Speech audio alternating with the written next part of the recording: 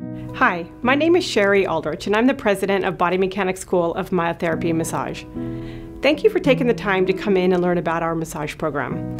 I'm excited to share with you what our curriculum is about and how our school can help you in your journey towards becoming a licensed massage therapist. I'd like to share with you some of my story and how I became a massage therapist and became the owner of Bodymechanics School.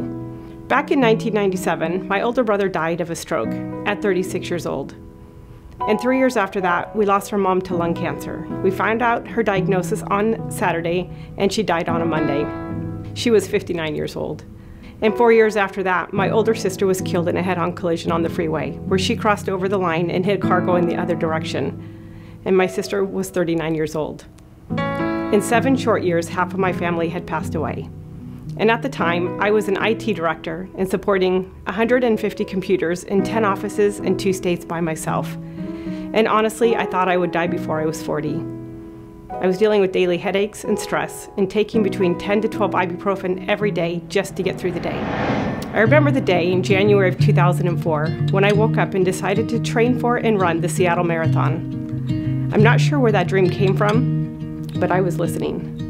And I woke up every day and said, don't even think about it. Get up, get dressed, go run. As part of my training, I got my first massage. And the minute hands were laid upon my back, I had an epiphany that massage is what I'd been looking for my whole life. Not as a career, but just for my own health. And over the course of training, my therapist talked to me about the massage profession and helped me to see that it could be a viable career for me. And so in 2005, I started massage school and graduated in 2006. Shortly thereafter, I was hired on as an instructor at Bodymechanics School. And my days were filled with teaching and massaging, and I was having the time of my life. In 2008 and 2009, we saw the country slip into a deep recession, and the owner decided to close the school. And it was heartbreaking for me.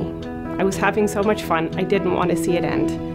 And so after a brief negotiation, I became the owner of Bodymechanics School and stopped it from becoming another victim to the economy. Between 2010 and 2013, things were going along pretty well. When in 2013, I suffered a traumatic finger amputation, and my life changed quite a bit as I went through the rehab.